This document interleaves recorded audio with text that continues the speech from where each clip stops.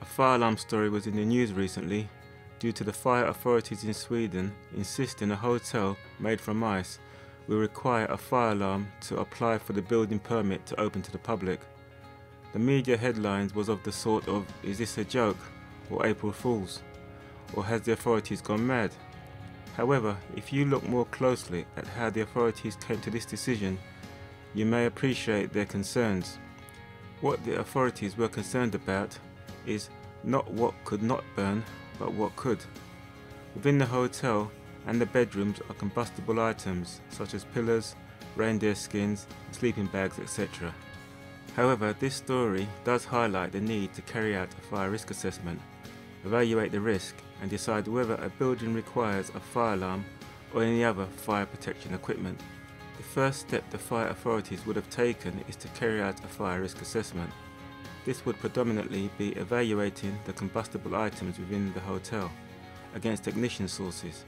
The next stage would be to consider the risk of the ignition sources igniting the combustible materials, and if this were to occur, what would be the effect.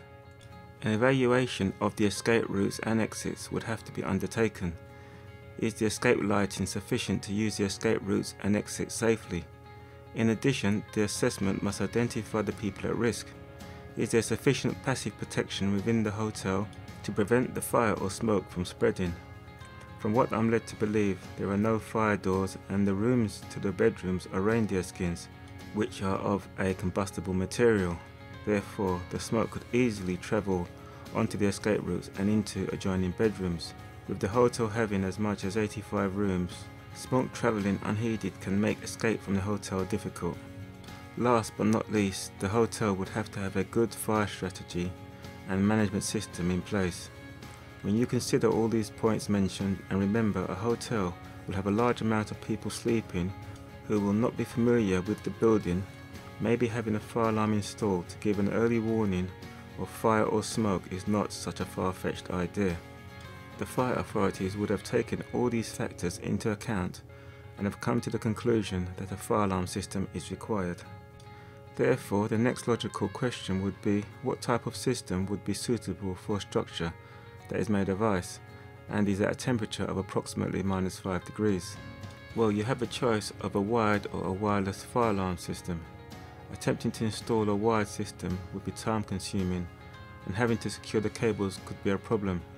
Therefore, the obvious choice would be a wireless fire alarm system, but this could only be possible if there is no moisture in the air to damage the electronic components within the detectors. Reviewing the temperature range on the smoke detector data sheets of the 3 leading wireless fire alarm manufacturers in the UK, Hi-Fi, EMS and EDA. Hi-Fi detectors can operate at -30 degrees, EMS detectors can operate at -10 degrees and EDA can operate at 0 degrees. Therefore, it would appear that Hi-Fi and EMS would be within the temperature range for this type of project.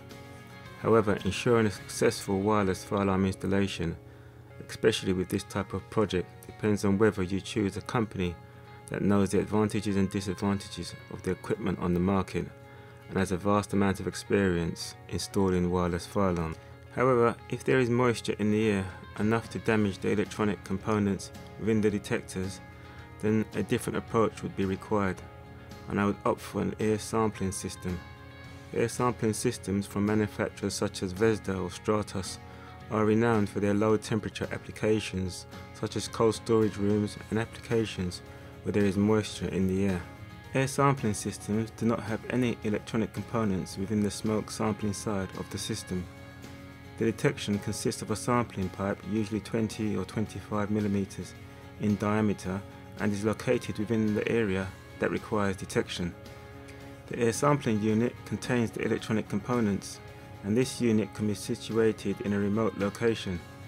The detector has been tested to operate at temperatures as low as -10 degrees. You can see by just considering a few points of the installation that it pays to use an experienced and reputable fire alarm designer. A good fire alarm designer will take into account items such as temperature and moisture and ensure that the system put forward will meet the client's needs and not prone to false alarms. Fire Systems Limited has over 20 years experience in designing and installing all types of fire alarm systems for many applications, especially wireless systems. If you have any projects or unusual ones such as a nice hotel, why not contact our office on 0208 541 5646 or visit our website on www.firesystems.co.uk.